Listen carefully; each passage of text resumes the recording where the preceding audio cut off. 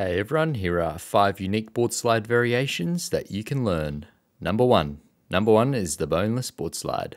To do a boneless board slide, you just want to bend down like a regular boneless, and you're going to have to turn yourself just a little bit front side, and you're going to get your back foot on the board first, and this is going to make it very awkward, but you're going to want to try and get your front foot on there as quickly as you can to level out the board slide. I don't do this trick very often, that's why it looks so sketchy. But with enough practice, I'm sure you can get it looking clean.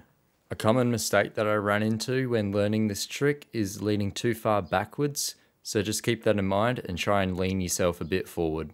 Number 2 is the caveman. The caveman is definitely the easiest trick you can do on this list.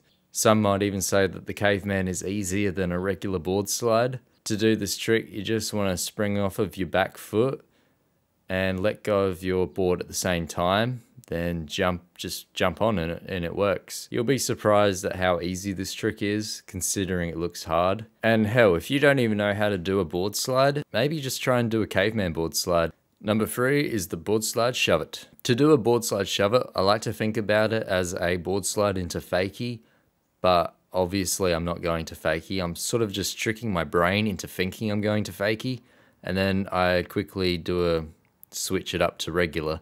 And my board ends up going to fakie. So that's the mindset that I like to go into for doing this trick, and hopefully that works for you too.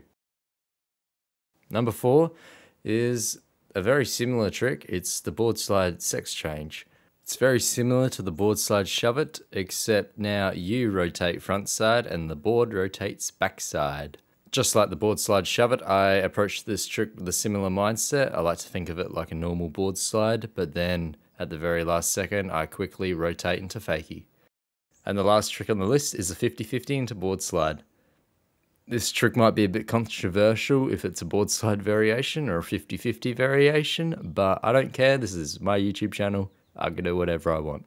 So you're approaching for a 50-50, you pop your ollie, and you want to make sure you lock your board cross-locked. So your back truck is going to be on the hill side, and you want your front truck to be onto the toe side. And then you just want to put all your pressure onto your back truck and just try and push it out of the lock, and then you're just going to slip out into board slide. So it's really important you cross-lock yourself, and you'll just slip into board slide. Then you just carry it out how you'd normally do a board slide. It's actually a lot easier than I thought it would be, because I've never actually tried this trick before until today. So yeah, that was fun, and it was easier than I thought. So that was 5 unique board slide variations that you could possibly learn if you put in enough time and dedication into skateboarding. I just want to say thank you to everyone who's supporting the channel recently. The growth is going good at the moment, so thank you heaps. Whether this is the first video you've seen or you've watched a few of my videos, just thank you for watching, and I will see you next time. Peace out.